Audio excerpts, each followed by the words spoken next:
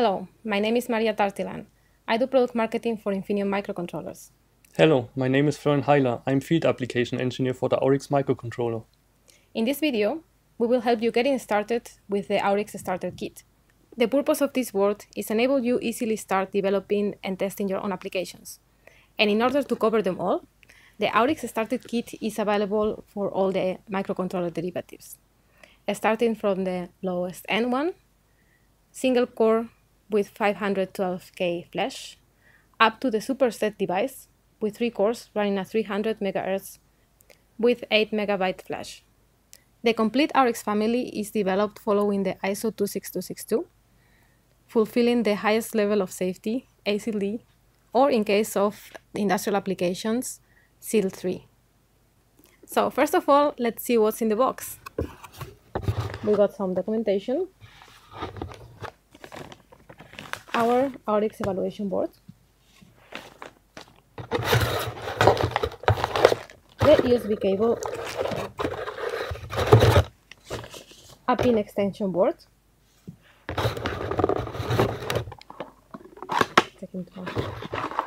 and the power supply. The main part of this board is the microcontroller. In this case, we have a 277 with 3 cores and 4 MB flash. One of the main advantages of this kit is that you can access all the pins of the microcontroller to connect your sensors or any other components.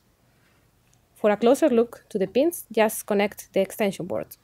Besides the microcontroller, there is a set of peripherals integrated in the board, such as micro USB connected to the onboard mini wiggler for easy debugging, the headers to the Infineon Lean, FlexRay, and CAN transceiver, the power supply.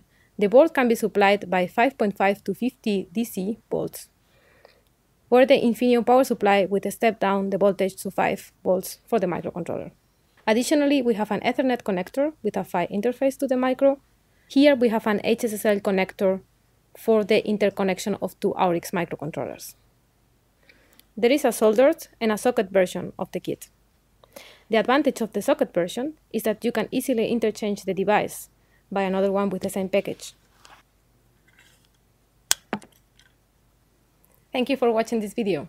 For further information, please go on our homepage infineon.com/aurix. There you will find user manual and datasheet for the current microcontroller generation.